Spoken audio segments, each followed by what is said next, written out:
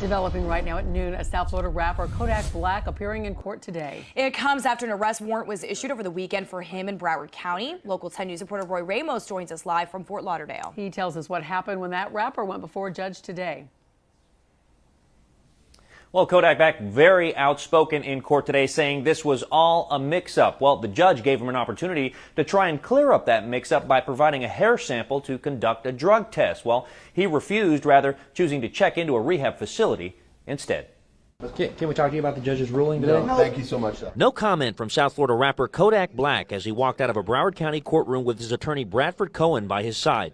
I just feel like it's so much great, it's so much things we can do like together, like it's so much things we can do together than prison, jail.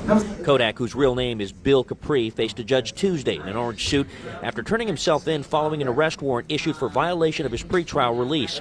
Authorities said he tested positive for fentanyl during a random drug test earlier this month.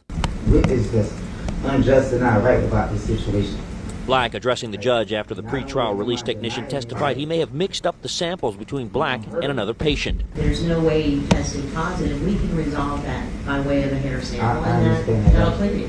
Judge Barbara Duffy then asking for a hair sample today to clear up the alleged mix-up, which Black refused, rather choosing to check into the Legacy Rehabilitation Facility for 30 days as part of his pretrial release. You better get it together. Black was initially arrested in July after state troopers pulled him over and found 31 oxycodone pills and nearly $75,000 in cash, in addition to Black driving with an expired license and tag.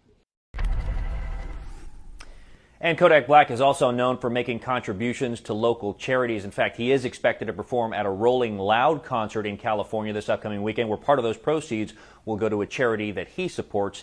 He will check into that rehab facility the following Tuesday.